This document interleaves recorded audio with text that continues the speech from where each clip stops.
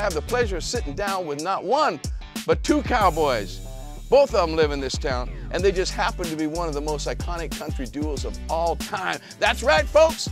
We're getting ready to go visit Big Kenny and John Rich, AKA Big and Rich. And we're gonna find out if these guys are as yin and yang as what I've heard. I've heard it's like this guy's this way and this guy's this way, but somehow they come together, they create some amazing music. First, I'm gonna go talk to Big Kenny, get some dirt on John. And then we're gonna go to John's house and get some dirt on Kenny, and then we're gonna bring them all together, and we're gonna see what's going on. We'll do a little jam at the end. So let's go see who's really big and who's really rich.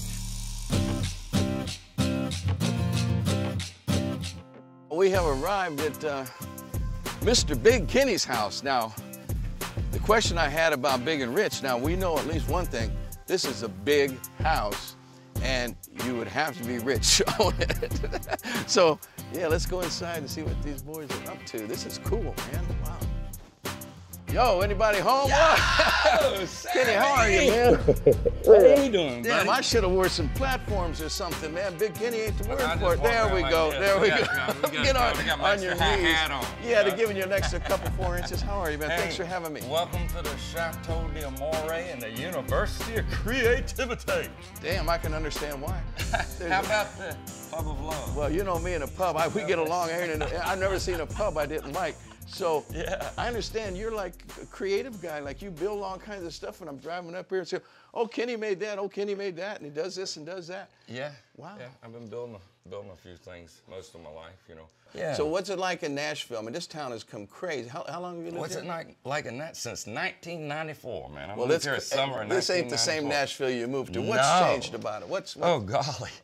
It's grown so much. But the heart of it has stayed exactly what I saw when I came here. Still and about when music. I came here to Music City, USA, I saw music everywhere. And people were just putting their heart and soul into it every day, and I just jumped right in here. I came the summer of 1994, August, and by October I had a band together and I was playing 3-4 nights a week. Hey, if you can't find a musician in this town. Yeah, like you say, you know, ask the guy pumping your gas if nothing else. Yeah, I play guitar. I what write do you need? songs too, by the way, you know. Yeah.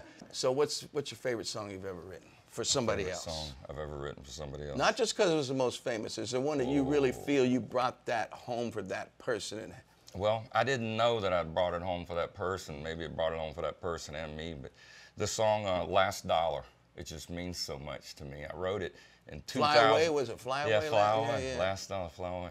I had written it in 2002. I was in between record deals, which in Nashville, that's a kind of way of saying I was broke again.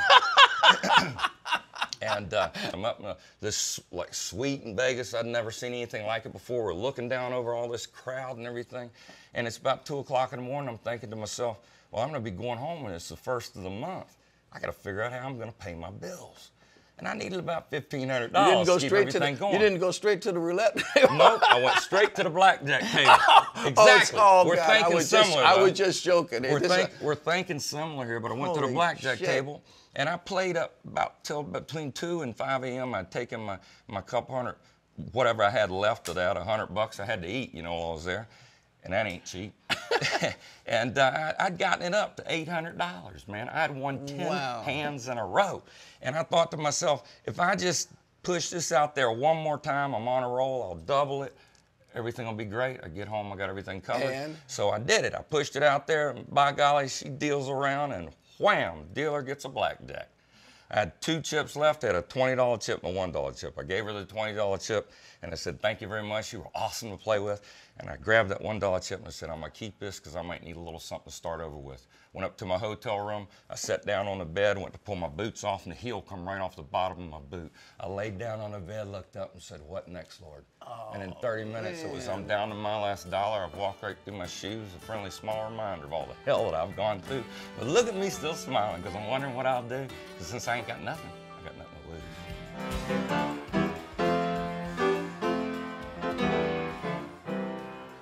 Speaking about putting your heart and soul into Lean on something. me. Lean on me when you're not strong. And I'll be your friend.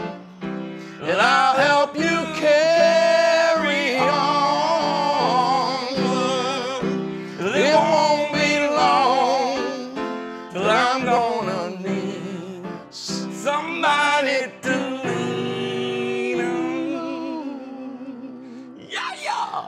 man, there's my brother. Wait, what sign are you? I got to get down to the real tracks here. Are you a Libra? Am I what? A Libra? What sign are you? Scorpion. Oh, well, shit, you're my next door neighbor. I'm a There Libra. you go. Come on out here. Yes, sir. The outside. Yes, sir. You what? Some of my favorites, the outside. I love my plants. Damn. Yeah, my flowers, my trees. Man, come on, man. This is just, this has got Farm soul. boy. But here's my favorite room in the house, man. This is my shop. And this takes me back to this. First takes of all, me back to the farm. This is a beauty. Yeah. Love Cruiser 2006, the Love Cruiser 1, the Love Cruiser 2. And look at this, buddy. Oh, man. I was telling you about that story in there about me, you know, driving nails, and this guy says you ought to be in the, you ought to go to Nashville. You know, I'm there on a job site, got my 22-ounce checker-face framing hammer. Is that what that is? Yep, that's an S-Wing 22-ounce checker-face framing hammer. And this right here, one of my others, that's a 26. This hammer's got soul. This hammer's got soul. I can feel this thing, that's man. what I was holding. This baby has pounded some nails and some shit. That's a heavy hammer, though. Yeah, I feel that one. 26 ounce. Damn, wait. Imagine swinging that all day, right? So I'm going pop back before all them pneumatic nailers are out. Pop, pop.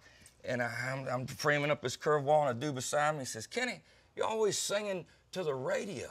You ought to go to Nashville. I hear they pay people to make music down there. And I remember standing up and laying my hammer, my 22-ounce checker-face S-Wing framing hammer down on a sawhorse and going, you gotta be kidding me. They pay people to make music. And lo and behold, it was... yes, they do. Yes, lo and behold, and evidence is here. Yeah. Well, unfortunately, I got to go see your buddy here. Tell me something about him that nobody else knows. Tell me something about Mr. Rich. Tell you something about John Rich. That nobody else knows. Because I'm going to go see him. Just like you, I walked in naked here, you know, and you enlightened me. Yeah. So what am I looking forward to when I go meet John there? Or what am I going to find out? Yeah. Well, John is a kindred soul and brother. He has an undeniable energy, and I think that's really what brought us together, with this work ethic that we knew we could achieve something. But John is one of the foremost authorities on old country music, since we're speaking about that.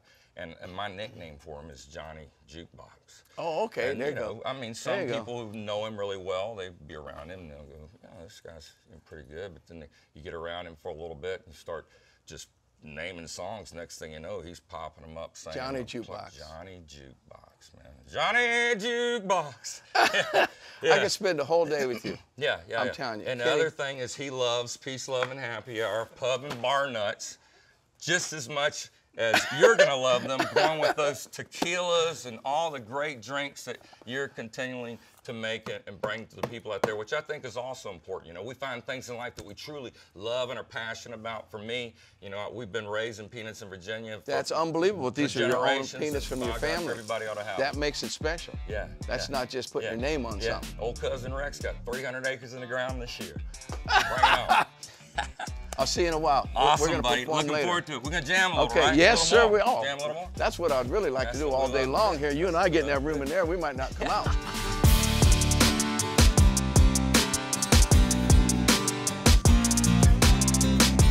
Well, Big Kenny, down, one down. But I can tell by looking at this car that we're going to interview a whole different guy here with John Rich.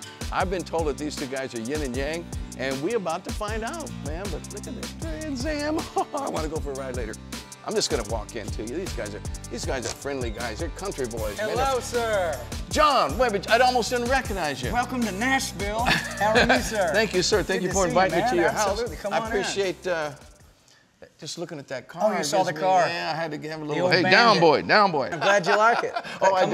Yeah. I wrote a song, Trans Am. But John, wow, what a great house you have. You guys are rolling hard. You and your buddy over there, man. I just left his house. Oh, big, large Kenneth, as we call him. Yeah, well, big and rich. You know, you guys start off with a name like that. First of all, before you're known. Right. Just came out with that shit, hey, boom. You know, you got to put it out there if it's ever going to happen, right? You certainly did, man. You got my attention over with the song. Yeah, right. When I heard Ride a Cowboy, I'm going, wait a minute. These guys know what they're doing. That almost sounds like something you'd say. It does. I know. Yeah. I know. How did you come up with it? Who came up with that line? Man, Kenny and I, we've written everything from seeing something on a bumper sticker to something somebody said in a bar somewhere, probably about like you. And we just thought that was one of the craziest things we'd ever heard.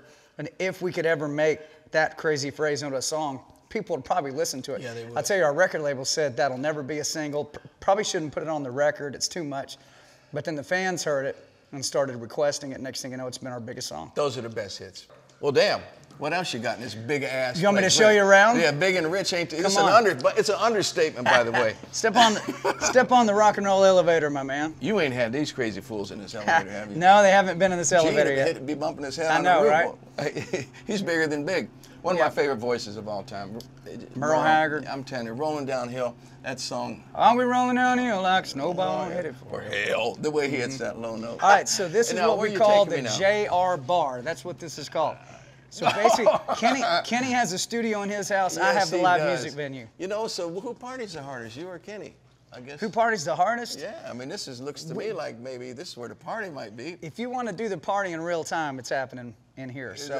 We've had I've had everybody from Twisted Sister to Lil Jon to George Jones. Who's played on that stage? George Jones have been on that George stage? Jones has been on that stage. Ricky Skaggs. I mean, the Kid Rock, on and on and on. But it's So like, he goes. Just to the A. E-A, the whole song.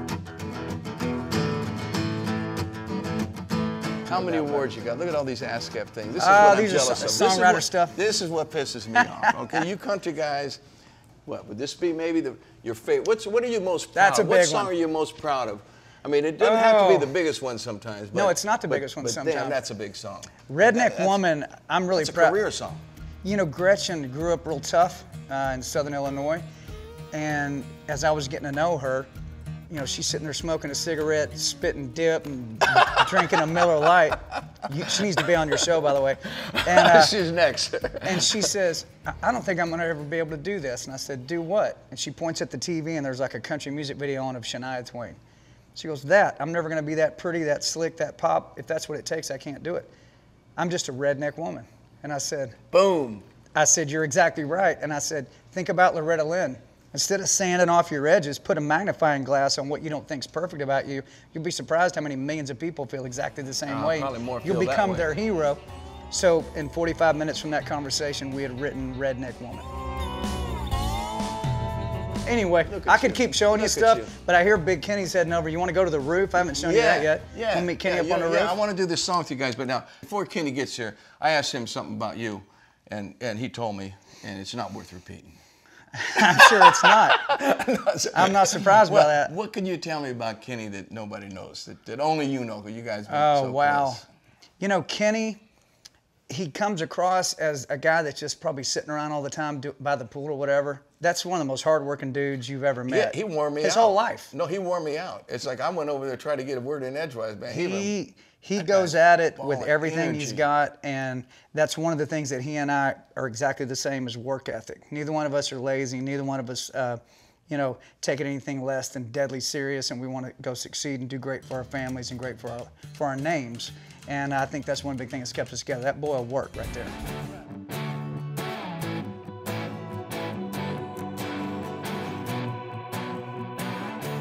Hey, the Red Rocker Sammy Hagar here, back with Big and Rich. Got them both in the same house now. You know, we've been to Rich's house, and then we went to Big's. No, we went to Big's house, and then we went to Rich's house, and then now we're all here together at this rooftop. Look at this place. The roof. The roof is on fire. You guys know how to live, is what I was saying. Like, I go to Rockstar's house, and man, the place are tore up and stuff. You guys' houses are immaculate. They're like artsy and beautiful, and We got good wives. is that what it is? Yeah, it's all. Well, most all I can't say about that. the woman you like. Well, I can't say that for most rock stars, by the way. I do though. I'm the only one that has a We're good doing wife. good. Oops, We're doing good. whoa, whoa. Everybody's doing great. My wife's actually born on the same day as John. I know, we have the That's same so birthday. crazy. Yeah, and my yeah. dad was born the day before that. So, And Elvis the day after, so that's a good little run. Yeah. Yeah. what do you guys think of Elvis? I think he was the biggest star that Wow. ever in the music man. industry. That guy was. How many people define a whole genre of music? Elvis Presley, rock and roll. He was the baddest. He just laid it all out there. Did you ever meet him? Any one of you guys? No, unfortunately. Yeah, he went too soon, like a lot of them. Okay, I have this little thing called this or that. Now, being a Scorpio and a Capricorn, you guys are going to have any trouble with this. It's when you get these Pisces and Libras like myself, and we say, well, you know, I'm saying, well, maybe, hey, no, it ain't none of that. You just, boom, come right off the top of your head. Okay, ready? As long as it's all on numbers under 10, we got it covered. Brooks and Dunn are the Judds. Judds. Wow. Well, you know, we went on tour with Brooks and Dunn, so I'm going to go Brooks and You Dunn. have to then, okay. Writing for yourself or writing for other people? I just love to write. Other people. Boom. In the studio or on stage? Stage. Yeah, I'm with you. Amen. Okay. Fame or fortune, or basically big or rich? Fame is fun for a second, then I get tired of it, right?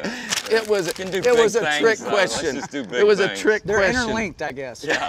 I tell you what, I never thought we'd get famous enough that we'd have, by God, Sammy Hagar sitting up on the roof jamming on our Gibson guitar. And loving it. that? And loving it, Hope by you the had way. a good time in Nashville, man. It's an awesome thing to have you here. I'm- We're big fans. We came to your show before we knew each other. Yeah. When you played, 1995, we just figured it out. We didn't even know each other then. yeah.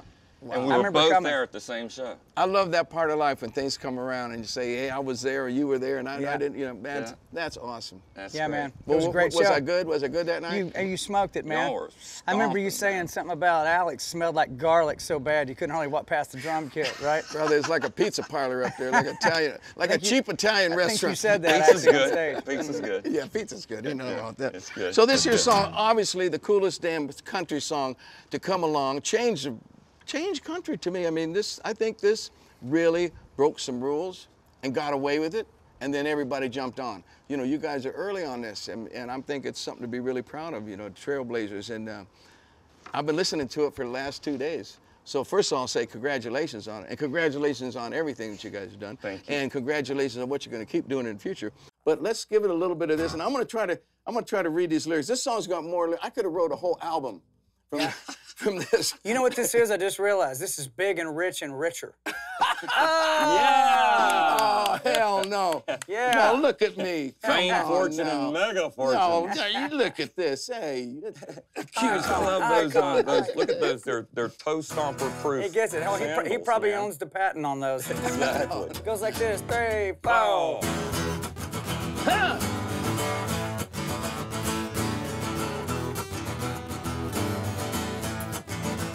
Well, I walk into the room, passing out $100 bills, and it kills and it thrills like the horns on my Silverado grill. And out by the bar, double round a crown, and everybody's getting down in this town. It ain't never gonna be the same. Well, 'cause I saddle up my horse and I ride him through the city. I make a lot of noise, 'cause the girls, they are so pretty. Be riding up and down Broadway on my old stud Leroy, and the girls say, save a horse, ride a cowboy. And everybody say, save a horse, ride a cowboy. Well, I don't give a damn about nothing. I'm singing and bling-blinging while the girls are drinking. Long necks down, and I wouldn't trade old Leroy or my Chevrolet for your Escalade, your freak parade. I'm the only John Wayne left in this town. And I saddle up my horse and I ride him to the city. I make a lot of noise, 'cause the girls, they are so pretty. Be riding up and down Broadway on my old stud Leroy, and the girls say, save a horse, ride a cowboy. And everybody say, save a horse, ride a cowboy. Ladies and gentlemen, Mr. Sammy Hagar. Save a horse, ride a cowboy.